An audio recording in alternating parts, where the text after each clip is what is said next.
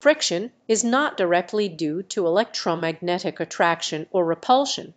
It is caused by the interaction between the surfaces of two objects that are in contact with each other.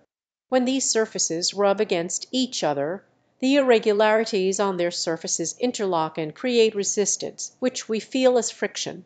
The strength of the interlocking and the amount of friction depend on various factors like the smoothness of the surfaces, the force pressing them together, and the materials involved, while electromagnetic forces play a role in the interatomic or intermolecular interactions between the surfaces. They are not the primary cause of friction.